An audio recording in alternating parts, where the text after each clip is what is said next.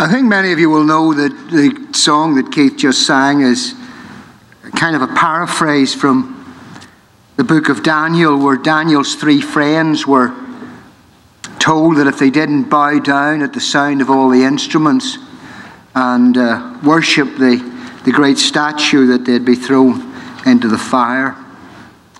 And they replied, "Nebuchadnezzar, we don't need to defend ourselves before you in this matter.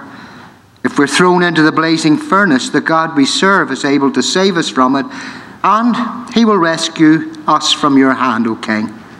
But even if he doesn't, we want you to know, O king, that we will not serve your gods or worship the image of gold you have set up." I'm reading from John's first letter. In chapter 2, I'm going to read from verse 18 to 27. And then, surprisingly, I'm going to go over to chapter 4 and read verses 1 through 6.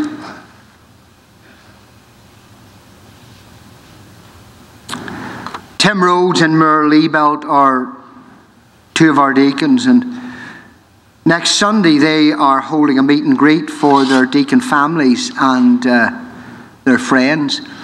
It'll take place immediately following service, morning service next Sunday morning. So if you're one of their deacon families, then you're invited. Verse 18 then, John writes, "Dear children, this is the last hour, and as you have heard that the Antichrist is coming, even now many Antichrists have come. This is how we know it is the last hour. They went out from us, but they did not really belong to us. For if they had belonged to us, they would have remained with us, but their going showed that none of them belonged to us. But you have an anointing from the Holy One, and all of you know the truth. I do not write to you because you do not know the truth, but because you do know it, and because no lie comes from the truth. Who is the liar? It is the person who denies that Jesus is the Christ. Such a one is the Antichrist.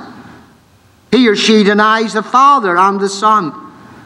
No one who denies the Son has the Father. Whoever acknowledges the Son has the Father also. See that what you have heard from the beginning remains in you. If it does, you also will remain in the Son and in the Father, and this is what he promised us, even eternal life. I'm writing these things to you about those who are trying to lead you astray. As for you, the anointing you receive from him remains in you, and you do not need anyone to teach you. But as his anointing teaches you about all things, and as that anointing is real, not counterfeit, just as it has taught you, remain in him. In chapter 4 at verse 1. Dear friends, do not believe every spirit, but test the spirits to see whether they are from God. Because many false prophets have gone out into the world. And this is how you can recognize the Spirit of God. Every spirit that acknowledges that Jesus Christ has come in the flesh is from God. But every spirit that does not acknowledge Jesus is not from God. This is the spirit of the Antichrist, which you have heard is coming, and even now is already in the world. You, dear children, are from God and have overcome them, because the one who is in you is greater than the one who is in the world. They are from the world, and therefore speak from the viewpoint of the world, and the world listens to them. We are from God, and whoever knows God listens to us. But whoever is not from God does not listen to us, and this is how we recognize the spirit of truth and the spirit of falsehood. I haven't skipped out chapter 3 or anything like that, but there is a connection in John's themes from the verses in chapter 2 and those that I read in chapter 4. John's letter not only provides an effective correction to error and a reassurance to our Christian faith, it also provides us with discernment, a discernment when error comes knocking at our door. And John, in the passage that I've read, gives us 3 helpful tests that we can use to evaluate the claims of would-be teachers in the church. And the first, amazingly, the first test is personal experience. Personal experience. Look down at chapter 2 and verse 20, and you have a term there that's actually repeated 4 times in the verses I read. But here it is in verse 20. John writes, "But you have an anointing from the Holy One, and all of you know the truth." Well, it may interest you to know that theologians have used up gallons of ink writing about exactly what John meant by the term anointing. Some consider it a reference to the gift of the Holy Spirit. Some suggest it's actually a reference to a baptism. Others say it's a reference to some kind of early Christian creed or catechism. I tend to take the view of those who say John is actually taking a term that the Gnostics used and he's explaining it in Christian terms. In fact, I'm quite sure about that. We know from the 2nd century writings that Gnostics used that term anointing to refer to their mystical and ecstatic experiences. And I'm quite sure that John is reminding his Christian readers that they too have been anointed. It's not that they don't have something that these other people do, that God has inadvertently forgotten to include them in this anointing. They had their spiritual initiation, they had their spiritual experience, they had their anointing in their conversion, in baptism, in the gift of the Holy Spirit to them. That was their anointing, and they don't have any need of any other anointing because they have the real thing.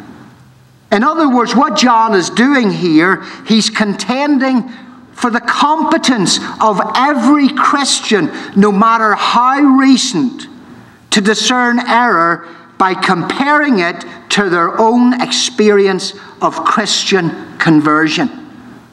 Look at verse 24, if you will. He says, "As for you, the anointing you received from him remains in you, and you don't need anyone to teach you." Now, just a word of caution there. John isn't saying that every Christian gets his or her doctrine by direct hotline from heaven. That's exactly what the Gnostics claimed. What John is doing here is he's appealing to every Christian in every generation to live in the light of that initial experience by which we found the grace of God. And he's trying to help these 1st century Christians not to be suckered by every promise of some new revelation, some new experience, or some new level of spirituality that has just been discovered.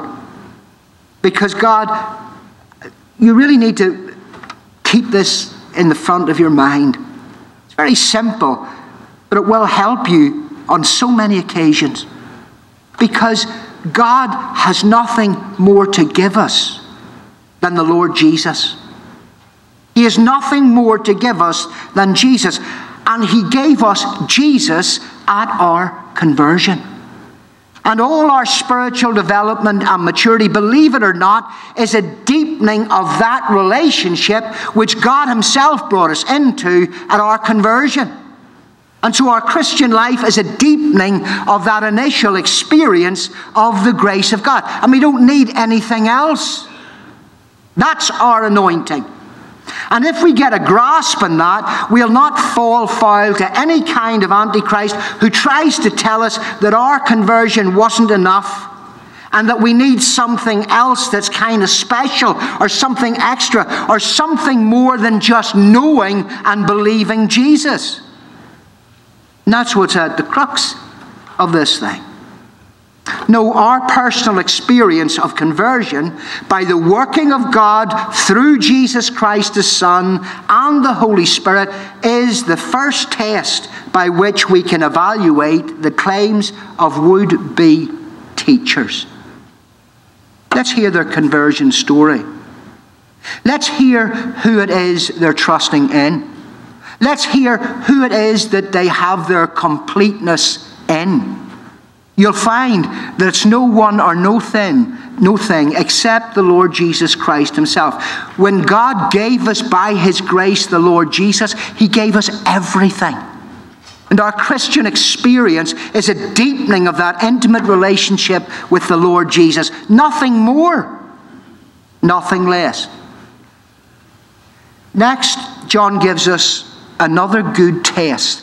Not a very popular one these days, I'm afraid, but he gives us the test of apostolic doctrine.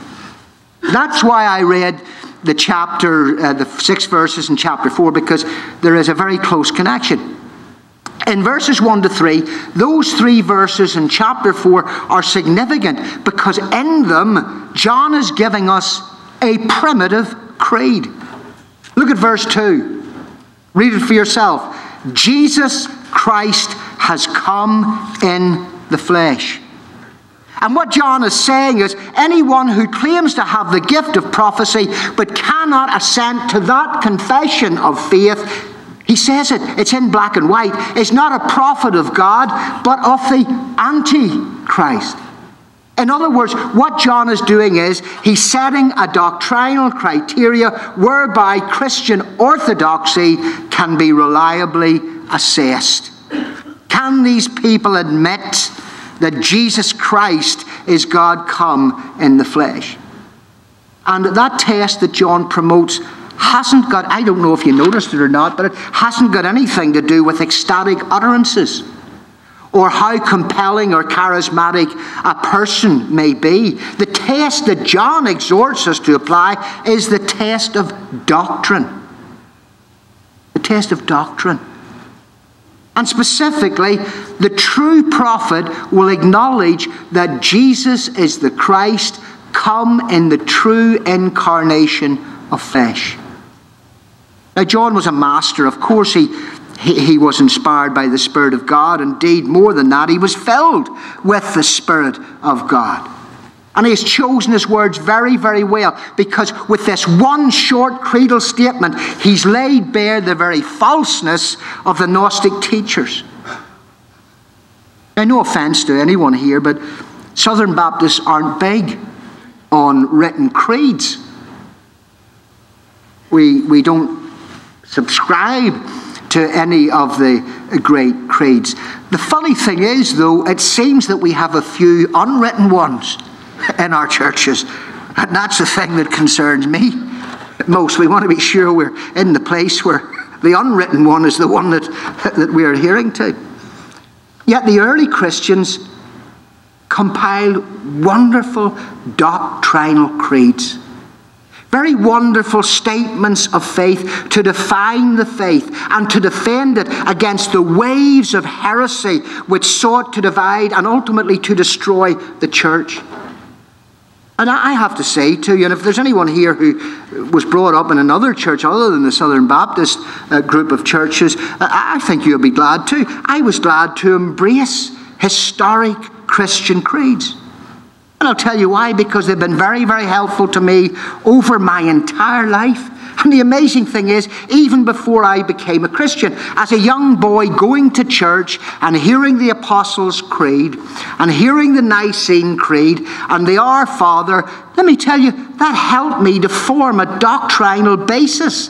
That helped me when I was a little boy, when everybody believed in God where I grew up. And in the playground, when people expressed their opinions about God, those creeds actually helped me to know what Christianity was all about, even though I wasn't a Christian. Isn't that amazing? But more than that, later as a young Christian contending for the faith among my young peers, the creeds helped me to separate what were the fundamentals, if you like, of Christian belief, and so to stand and contend for the truth. To have them in 14 statements, from the Trinity of God to the coming again of Jesus Christ and all the major events of God's revelation in history. There they were in 14 statements. They gave me a basic outline and an understanding of the core doctrines of Christianity. And so thank God for the apostolic teaching that is written and preserved in the Scriptures, which are the only thing that form the rule and practice of our faith. It's not Robert's Book of Order, though that is very helpful in meetings. But it is the Holy Scriptures of the Old and New Testaments. Everything that God wants to reveal to us is in those two Testaments. And that's what forms the faith and practice and is the rule for our church. And when we have some kind of debate, that's the arbitrator. It's the Word of God. Not your opinion, not my opinion, but the Word of God. And I will say, thankfully, in all my experience, I've had very few occasions when I've had to contend for a doctrinal truth. Usually we spend our time disagreeing about the colour of the carpet or whether we should have pews or chairs. And the Bible really isn't very explicit about that. It's not as easy to find a chapter and a verse. But John helps us counter error by our personal experience of Jesus and by apostolic doctrine. And then finally, God gives us the test of godly comparison. Look at verses 5 and 6 in chapter 4. And what John is telling us there in these verses is that the Gnostics were so successful. Here's the reason why. Because they were nothing more than an echo of secular attitudes. They were from the world, and so they spoke from the world's viewpoint. That's what John is saying in those verses. And their loose moral attitudes were just one example. At the time of John's writing, morality was very lax across the world. Truth be told, prostitution, homosexuality, even bestiality weren't considered vices. People in the community who indulged in those practices were not seen as odd or criminal or even unethical or immoral. They were simply accepted. And Gnosticism simply reflected the permissive culture of the time. They didn't bother too much about morality because the flesh was evil and it didn't really matter what you did in the flesh because it wasn't important. What was important was the spirit, and your flesh couldn't affect your spirit. So, let it all hang out and do what you like.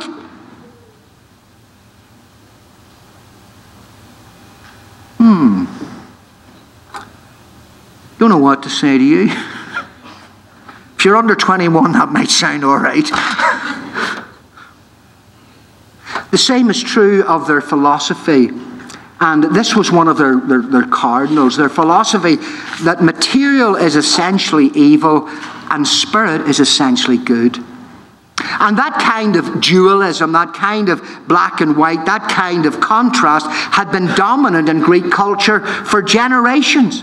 And so the Gnostics were actually no different from the prevailing culture. And the Gnostic penchant for the mystical and ecstatic experience also found a common bond in the first century culture because mystery cults were springing up everywhere. If you like, they were the kind of in thing, a sweeping reaction to the boring reason and intellectualism of previous centuries. People wanted more freedom.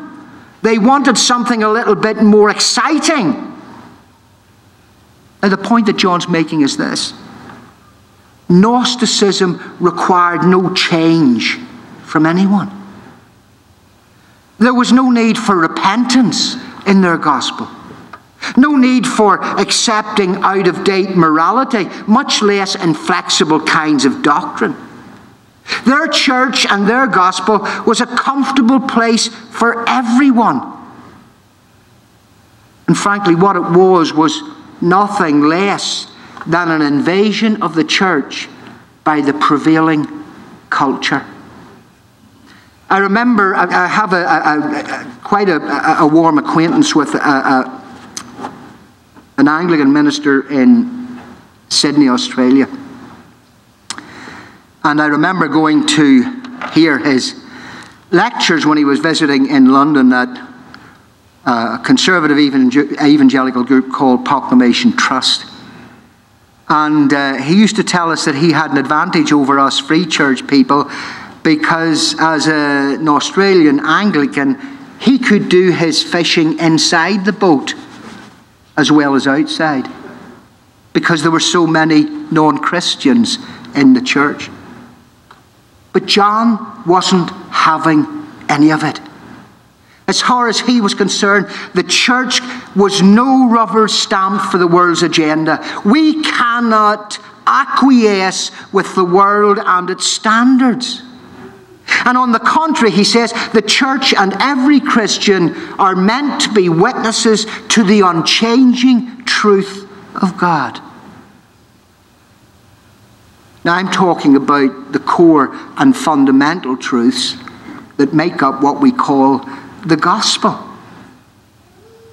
I think you can be left to make up your own mind or not as to whether you wash your car on Sunday or not. I'm not going to argue about that. I leave that with you. I don't see that as a fundamental. But there are fundamental things that can never be lost. And this is the very way that the Christians of John's time and every time will be able to distinguish the spirit of truth from the spirit of lie.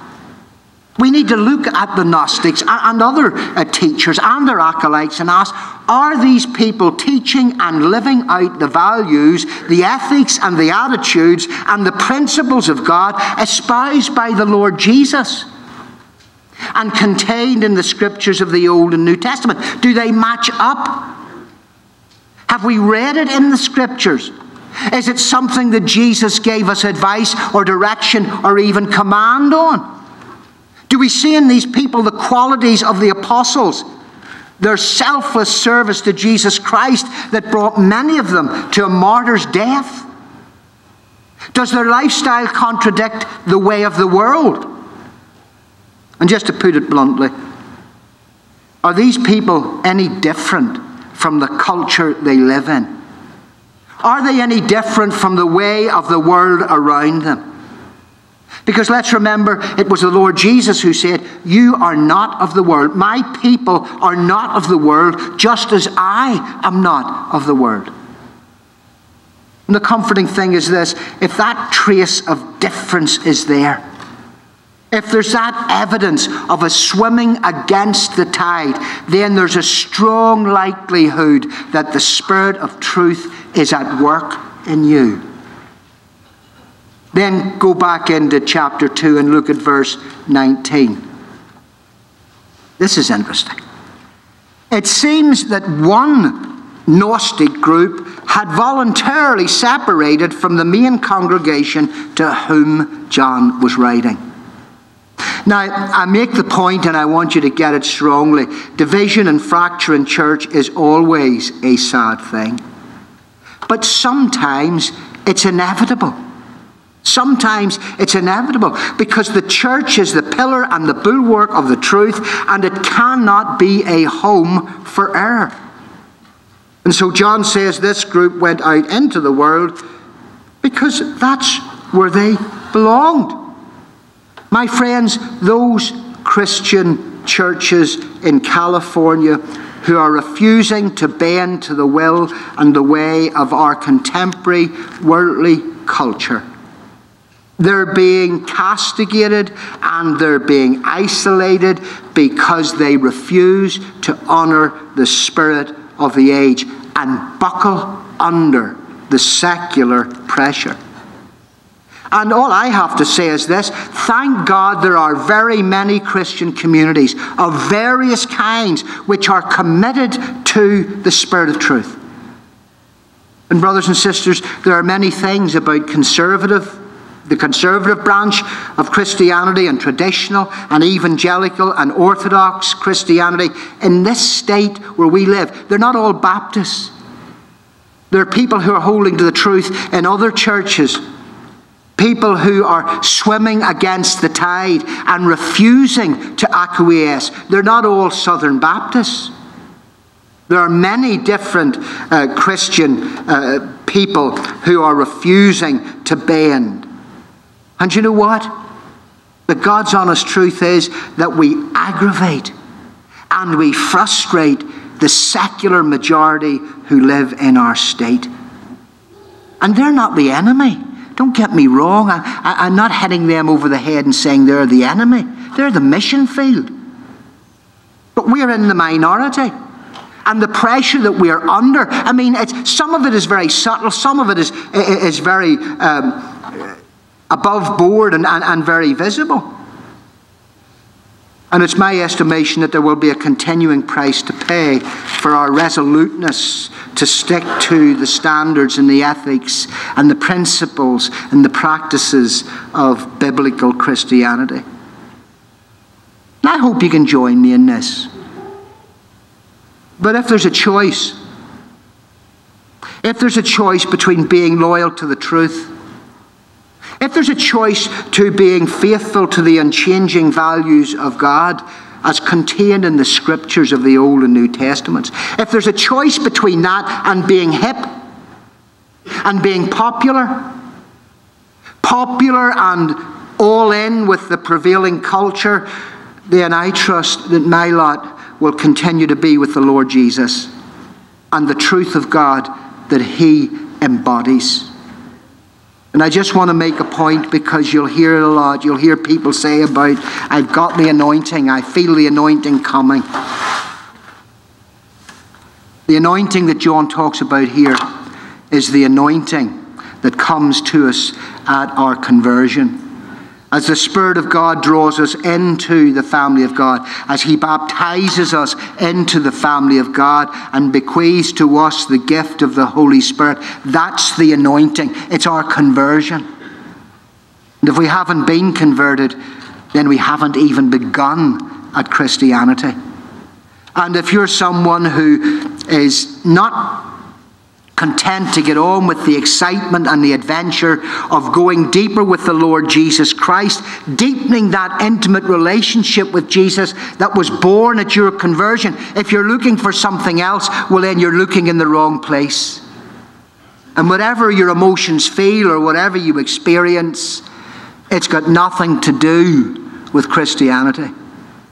And it could well be the thing that is leading you away from the orthodox and mainstream trust in Jesus Christ as we find it in the 66 books of Old and New Testaments, and most especially so as we find it in the words of Jesus Christ, the Son of God who came to earth in the flesh, who was God tabernacling among men. He's our Savior. He's our Lord. It is He that we're following.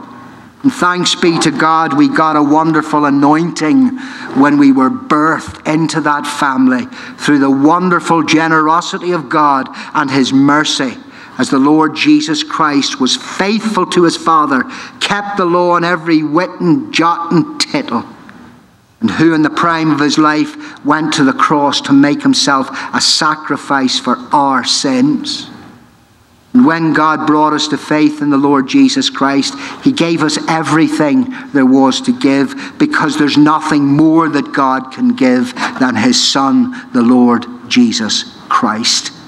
So let's be satisfied with Jesus, and let's be excited in Jesus, and let's enjoy the fullness of life that comes to us in Jesus.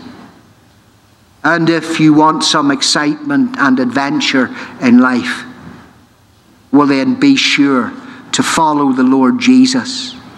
Will there be times of dryness? Of course there will, because oftentimes those wilderness, desert times are times of testing, and in fact times when we learn the most about ourselves and the most about the faithfulness of God.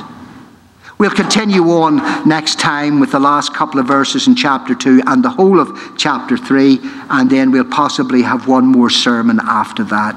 Thank you for listening well this morning. You're very patient, and I know that these things can be difficult, But I do thank you for listening. If anyone has any questions, always feel free to ask me afterwards. Any comments, I'd be happy to hear from you. We're going to sing a hymn now. You'll notice that a few of the deacons will come down. There'll be a couple of females that will come down. And the reason for that is they're going to be here. And if anyone requires prayer, they'll be here to pray for you. If you've got an urgent question or an urgent need of some kind of advice or assistance, well, then come and see them, and they will listen to you, they will pray with you, and if need be, they will direct you to fuller help. Let's sing our closing hymn.